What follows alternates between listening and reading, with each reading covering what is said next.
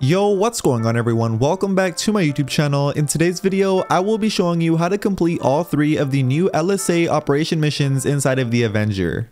And I promise you, after you watch this guide, you will be a certified pro at doing all of the LSA Operation missions, and you will be able to complete them all with no effort once you get them all down. If you do go on to enjoy today's video, make sure you do me a favor and drop a like on it, and of course, if you aren't already subscribed to my YouTube channel, make sure you hit that subscribe button so you don't miss out on any future GTA videos just like this one. But now let's get into these LSA Operation missions. Okay, so the first thing that you need to do is enter inside your Avenger and walk up to your operations terminal. Once you are there, click right D-pad to sign in, and then you want to click where it says LSA Operations. As you can see, here are the 3 LSA Operation missions, and these are actually the only 3 LSA Operation missions that there are to complete. So we are going to be going in order by doing the direct action mission first, and this is probably the hardest one out of the 3 LSA Operation missions, but this one isn't hard once you see this exact way how to do it. Now the first thing that you need to do is get in any vehicle that you own and drive it over to the LSIA. Once you head over to LSIA, you will need to meet up with Rooster, which he will be inside of this hangar right here. Once you do arrive at the hangar, now exit your vehicle and click right D-pad to contact Rooster.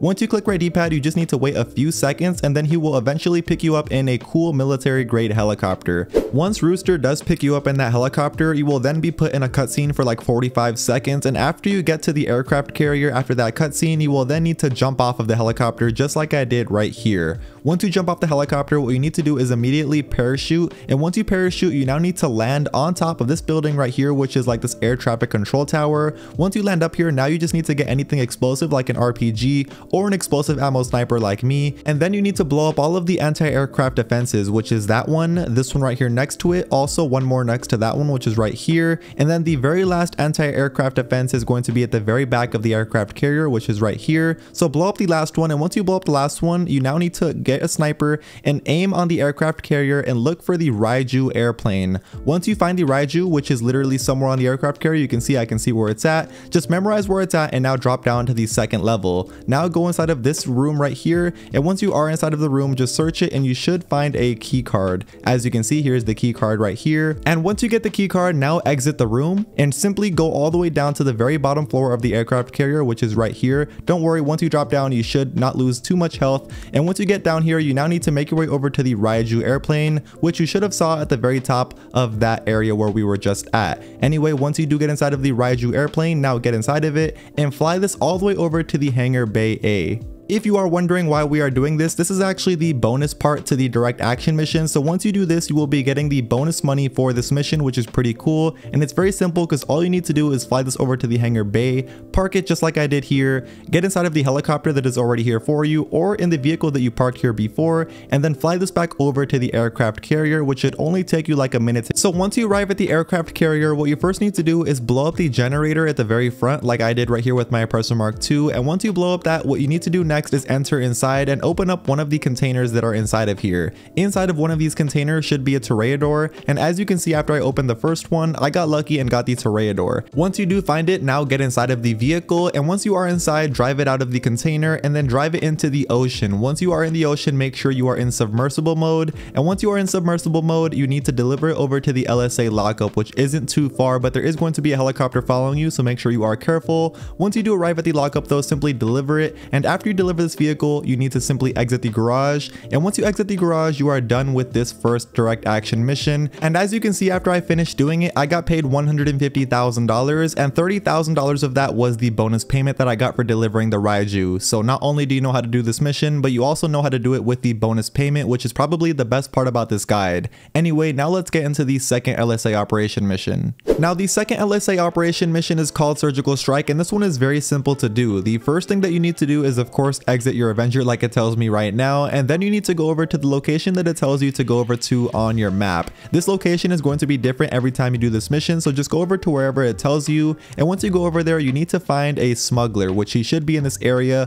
Once you do find the smuggler, simply blow him up just like I did here, or you can take him out with a gun. Just make sure you take him out though, that's the fastest way to do this. And once you take him out, now pick up the smuggler's iPhone. Once you pick up the iPhone, now get back on your vehicle, open up your phone, call Lester, and then remove your wanted wanted level. Once you remove your wanted level, now it's going to tell you to go to another area, which once again can be random, so just go over to that area. And once you go over to that area, you need to locate the shipments, which are going to be inside of the area that it told you to go to. So now take out every single one of the enemies in the area, and after you take out all of the enemies, now what you need to do is go over to the white circle with the question mark inside of it, and now you need to look for a blueprint, which is going to be somewhere inside of that white circle. As you can see, the operation bonus for this mission is to take a picture of that blueprint. So once you find it, open up your phone, go to Snapmatic and take a picture of it. Once you take a picture of it, send it to Charlie, and you are now done with the operation bonus. Now inside of that same circle with the question mark in the middle of it should be a set of flares, and once you find those flares, click right D-pad to pick them up, and now you have flares in your inventory. Simply throw these flares on all 3 shipments inside this area,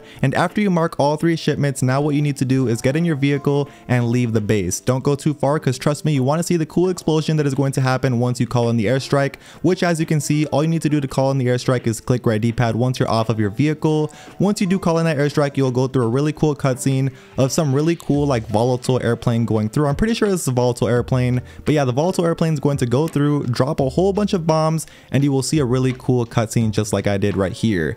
Anyway, once that does get fully exploded, you need to go back to the area and take a vehicle, which is going to be a menacer. As you can see, it's pretty easy to take the menacer. You literally just need to take out the gunner, and once you take out the gunner, literally get in the driver's seat and deliver this back over to the LSA lockup like we did for the first mission. And once you deliver this HVY menacer to the location, you are now done with the second operation mission, which is called Surgical Strike. And as you can see, I got paid $132,000 for this mission. Anyway, now it is time to get into the third and final LSA operation mission, which is called Whistleblower, and this one is very easy to do as long as you follow this way that I show you right now. Now what you first need to do is head over to the location that it tells you to go over to, which shouldn't be too far, but that location is going to be random every time. That's why I tell you to just head over to the location it tells you to go to. But once you get over there, what you need to do is collect a set of night vision gear, which is literally as simple as going to the back of the van, clicking right D-pad, and boom, just like that, you have night vision gear. Now what you need to do is get back inside of your vehicle and head over to the next location it tells you to go to, which shouldn't be too far from the location you are at,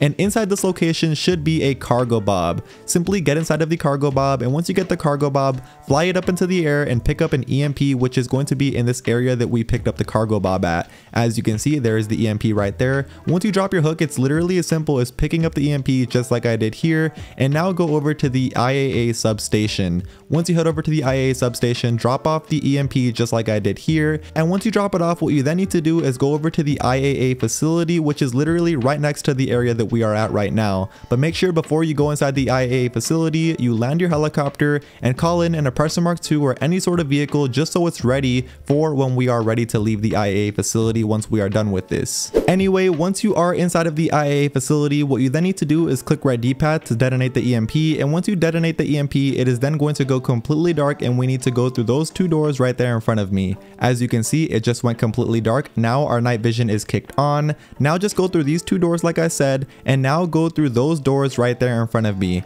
Once you go through these doors, now take a left and go through these other doors, and now once you're going down these stairs, hold right on your D-pad. You should see at the top left an operation bonus. If it says you need to upload a virus, I'll show you what to do next, but sometimes it says you need to blow up a generator, which is very easy. I'll show you how to do that as well. The one that I got though was the upload a virus, which is pretty easy. All you need to do for this is come downstairs all the way, and once you take out all of the people down here, now come up to this computer right here and simply click right D-pad. Once you click right D-pad, you are now going to be uploading the virus, which should take like around 20 seconds, and after you do that, boom, you are now done with the operation bonus. Now if it was to blow up the generator, it is literally right here, so just literally get an RPG, blow up that generator, and just like that, you now completed the bonus and you are now done with the bonus for this mission. Anyway, once you do the bonus, what you need to do is come through these doors down here at the very bottom where we were just at, and now you need to steal all 3 of the hard drives inside of here, which is really simple. Just go up to all 3 hard drives, click right D-pad to take it, and once you take all 3 of them, you need to now make your way out of the IAA facility. Once you exit the IAA facility, you now need to go to whatever vehicle you called out before you got inside of the IAA facility, which is why I said you should have called out a vehicle beforehand. That way you have a vehicle ready to leave. Anyway, once you get inside that vehicle, now drive your way over to the location, which is going to be a drop-off. That drop-off is going to be at a journalist, which is going to be at a random location. But once you drop off the hard drive to the journalist, you now need to leave the area. And after you leave the area, you are now done with this third and final mission, which was pretty simple as long as you did it this way that I showed showed you. And just like that, after dropping off the hard drives to the journalist, after you leave the area, you are now done with the whistleblower mission, which was really easy as you saw. Anyway, that is now going to be the end of today's video. Now you know how to complete all 3 of the new Avenger LSA Operation missions, and you also know how to complete them the best and fastest possible ways. And trust me, after you do these missions a whole bunch of times, you're going to complete them faster and faster every single time, but these methods are going to make you finish them fast either way, trust me. Anyway, if you did go on to enjoy today's video, or if it taught you anything new, make sure you do me a favor and drop a like on it. And of course, if you aren't already subscribed to my YouTube channel, make sure you hit that subscribe button so you don't miss out on any future GTA videos just like this one. But like I said, that's it for me, and I will see you all in my next video. Peace.